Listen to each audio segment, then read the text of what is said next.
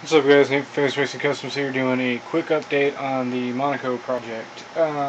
So now I've decided I am going to do the Pro Street, and I've got to figure out a few things, like with the interior tubs. I have to do a combination because the you can't see.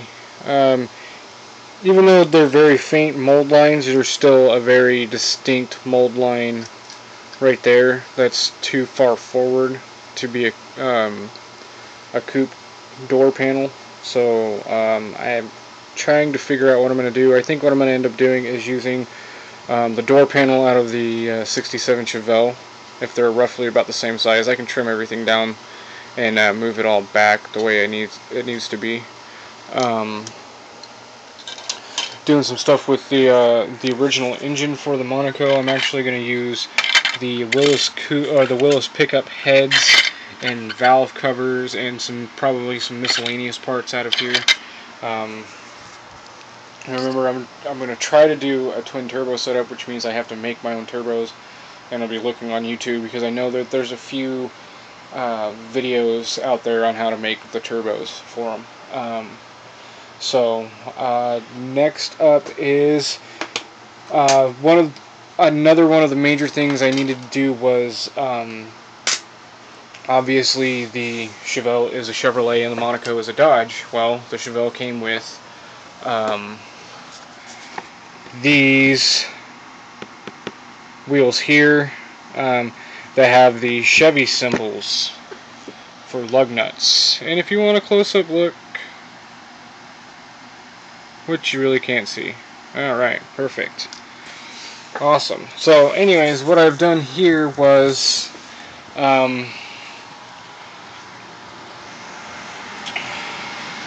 everybody remembers the Dart, which had the 5-spoke wheels. Actually took, these are the backings to them. But I'm using the 41 Willis coupe wheels on the Dart now. And so I have these Krager type wheels here, which I'm going to leave them gold. Actually, I'm leaving the faces of them gold. So what I ended up doing was taking the rear ones and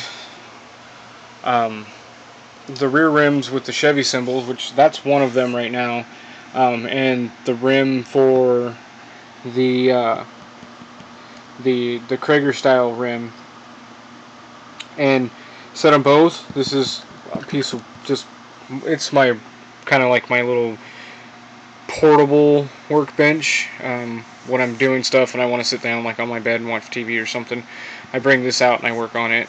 But it's a very, very flat surface.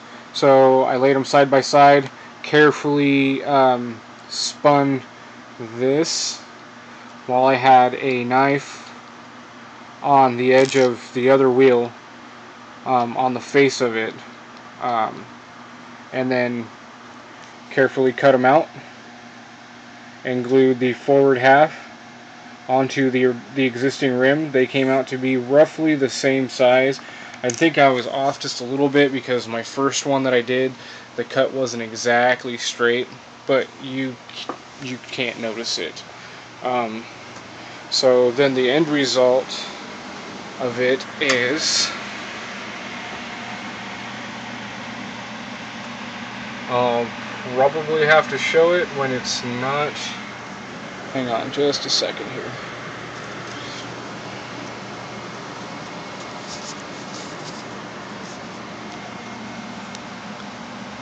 So, oops, there's your end result. A very nice looking deep dish that you really can't see the line on it. I'll do one without the light so you can get a much clearer look. But man,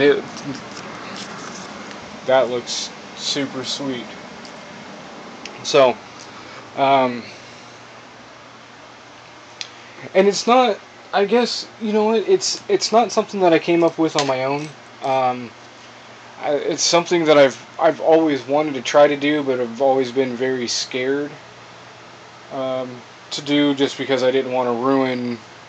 It's like if I ruin the Chevy rims, whatever, I ruin the Chevy rims. The only problem is then I'm out those deep dish wheels, and you kind of need them for those big fat meats and for them to look right. That was one of the things about the Dart that I didn't like so much, was that it was just that rim shoved into a slick, so there really wasn't, it really just didn't seem realistic to me. So that's always been my problem with it. And I've wanted to change the Dart, the front end ride height of the Dart, for quite some time. I didn't realize that I had made it too low until after the model was done. I didn't mock it, I just cut it and moved them. That was it. And just hope for the best. So this time around, that's the reason why it's still in pieces, because I just haven't gotten around to really working on it too much. But it is due for the body to come off. Possibly a color sand. Well, first of all, I've got to let the body soak, which kind of scares me about the decals coming off, because I painted Future on it and I didn't do a very good job with it, and it's just time for it to start looking better again. I need to take some time and freshen it up just a bit,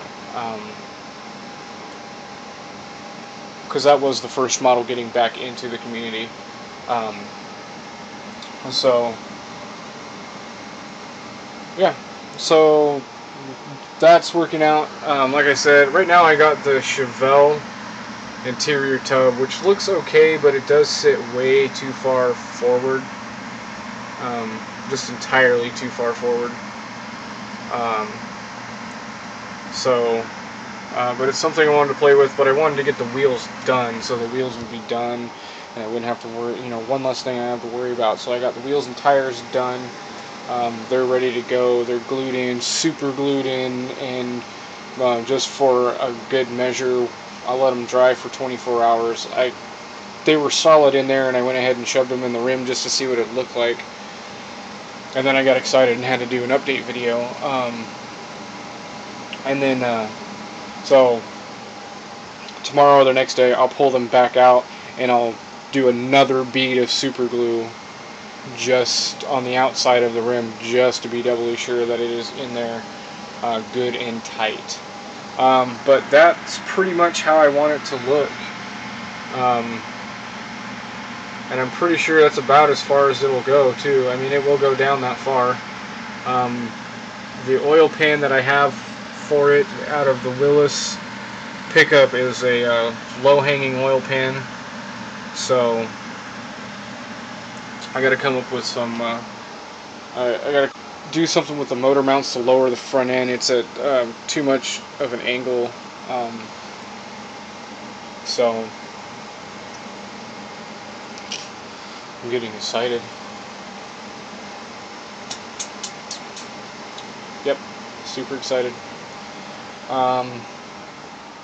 So yeah, I kind of liken this whole kit bashing thing. I don't know. I mean, the Willis pickup, that was my first, really my first ever, if you want to call it like a true kit bash. I'm sure everybody, I've been guilty of, I think I said before, I have bought entire models, wasted money on entire models for a set of rims, or an intake manifold, or a set of headers, or, just whatever. I mean, not always have I done that. It's just like certain things. Well, like those set of rims, those special Chevy rims, the ones that are like these set of rims, has been featured on more than just this car. They've been on a couple different vehicles, and I've bought for those rims, just those rims, many of times, and I put them on, like my Camaro with, I built a Camaro with them that was mini tubbed, and this is super wide tires, but they were the thin, not the big thick wall like the sidewall like that, but the thinner sidewall that came on the. There was a Chevy 1500 step side that you can build two different ways. You can build it stock, or you can build it with these deep dish, and it had these special tires on the back, and I love those tires, and I wish I had those tires because, they look great. When you put the right set of deep dish on there, and you put them in, and you got it tucked underneath the car, they just looked fantastic, and I absolutely loved them. I wish I had more tires like that. I wish I had a truck like that. I've been searching around. Model Roundup has them, those 80s and early 90s Chevy Silverados, and man, they are so expensive, and like I really want a crew cab dually, because I've wanted to build one with the rig rims and slam down, and just they're so expensive that I just haven't gotten them. So, but yeah, I mean that's what I'd really like to do, or at least just have one of those old Chevy, that style Chevy, and then so I can at least have one to slam on the ground. I really did love those trucks. I had probably a dozen of those trucks, those step sides. Man, and it just kills me. The USA 1 body style. That's how I always used to recall it. So, anyways, now that I've overdrawn myself, I've had too much caffeine today, and like I said, I just got excited on the way that looked. It looks so killer, and I'm so stoked to get working on it. It's like I said, this is just a slow and learning curve. I want to do a lot to it, but I don't want to do too much, and I don't want to burn myself out. So I have plenty of kits. I have plenty of kits to keep me busy.